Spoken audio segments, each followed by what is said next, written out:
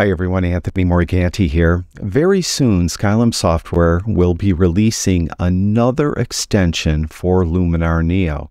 This extension is called Focus Stacking.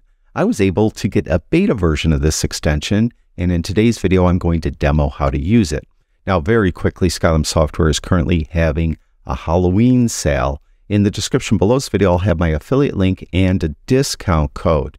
Please note that if you choose to click on my affiliate link and you purchase anything from their website, I will make a commission on this sale. What you purchase, of course, doesn't cost you any more. Now, as far as focus stacking is concerned, for those of you that may not be familiar with it, if you ever encounter a scene, or maybe you're photographing a subject and you need that subject or scene to be perfectly in focus from the very front all the way through to the very back, but the limitations of the gear you're using won't allow you to do that, what you can do is take a series of images, and in each of those images, you put the focus point in a different spot along the scene or along the subject. That way, you have a number of images that are all focused at different points along the scene. Then in post-production, you merge those together and you end up with one image that has perfect focus from front to back. For example, I have this image of this leaf. And what I did on this first shot is I focused way up here in the front. You can see how the front part of the stem is in good focus. Then what I did is I moved my focus point up along that stem and took this shot. Then I moved it up a little more along the stem and took this shot. And I kept doing that. And you can see once it renders, it takes a second to kick in. You'll see that the focus is moving from the very front through towards the very top of the leaf. So you could see. Now, this focus stacking technique is often used in macro photography. I happen to take this photo with a Nikon Z7 II and a 105mm Nikon macro lens. It's not limited to macro photography though. You may encounter a situation where you have to shoot in very low light and use a wide open aperture, maybe f1.4 or 1.8, something like that. And in those situations, of course, you have very shallow depth of field.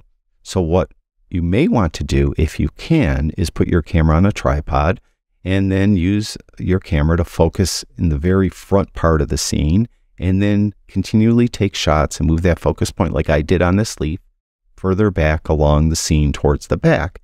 Then in post-production, you can merge those all together and have an image that has perfect focus from front to back. Now, to use focus stacking in Luminar Neo, what you need to do is get your images in Luminar Neo. I have them in a folder over here that I called Focus Stacking, and there's 9 different images. Then you'll notice when you're in the catalog section of Luminar Neo, over here on the right-hand side, you have Focus Stacking. It's right below HDR Merge if you bought that extension as well. So what we need to do is get all of these images into this area over here on the right. And to do that, I'm just going to click on the first one. Go down to the last one in the series of 9, hold the Shift key and click on that. You can see now they're all selected. Now I'll just drag them over here to this box and let go. And now they're all in this box. Now one thing I want to make note, you may notice a little bit as I go through these images, it looks like I'm zooming out a little bit as I go. Even though my camera was on a tripod, see I'm back to the first image. See how it kind of popped in and then it's moving back? Well, this lens is not a zoom lens, so it had nothing to do with zooming.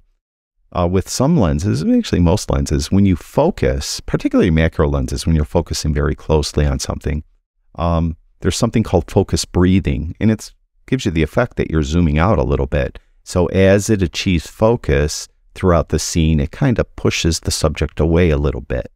So when you use an application to do focus stacking with most applications, you're going to have to tell it which image is the reference image, meaning we're going to make sure the other images fit this so that we get a perfectly focused image from front to back.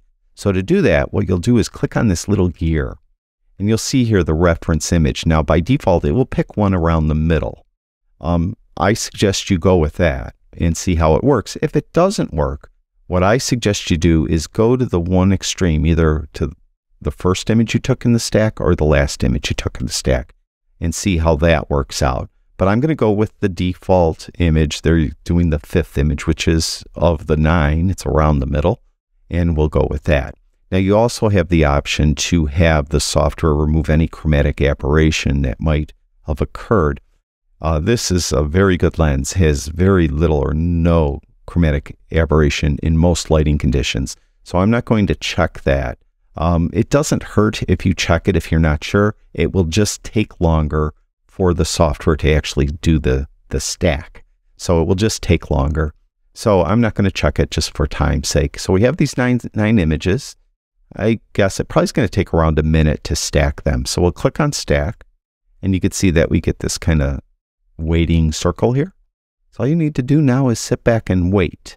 So what I'm going to do, so you don't listen to me blab, I'll pause the video and I'll restart it when the stack is done. It's not going to be very long though. We're at 12:52 up here on my clock, top right hand corner, and we'll pause now.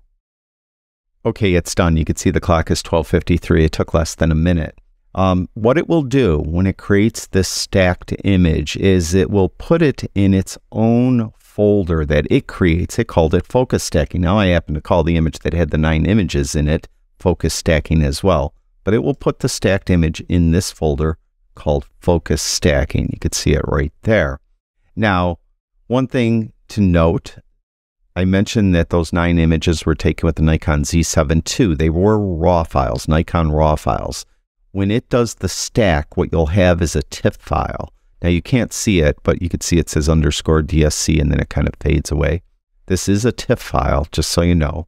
And let's look at it. So we'll zoom in, let it render, probably take a second. But you can see now it has perfect focus from front to back. And now I could go in and edit this image as I would any other image. So I'll go to the develop module and I'll pull in the highlights a little bit, open up the shadows just a tad. I'm going to bring these down quite a bit, bring that up a little bit.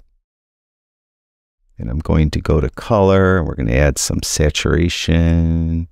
Then we'll go to sharpness, and I'm going to add a lot of sharpness. And I think we're done with the develop. I'll jump down to structure, and we're going to add a lot of structure. I want to bring out the veins of the leaf.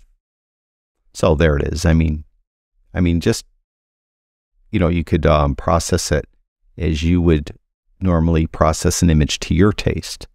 I probably overdid it with the structure, but as you can see, it's in perfect focus from the bottom, which was closest to the camera, all the way to the very top. Now, I didn't bother doing taking extra shots, meaning see how this background leaf back here is out of focus?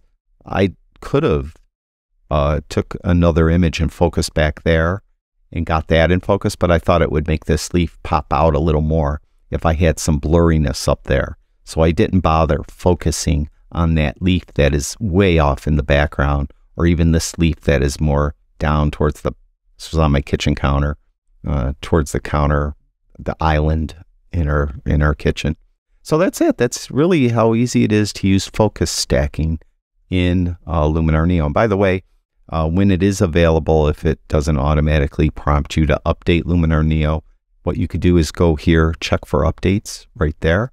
And then if you don't have the focus stacking then here, after you update Luminar Neo, what you do is click on this little puzzle piece right here, and this will show you all the extensions, what you have installed and what you have ordered.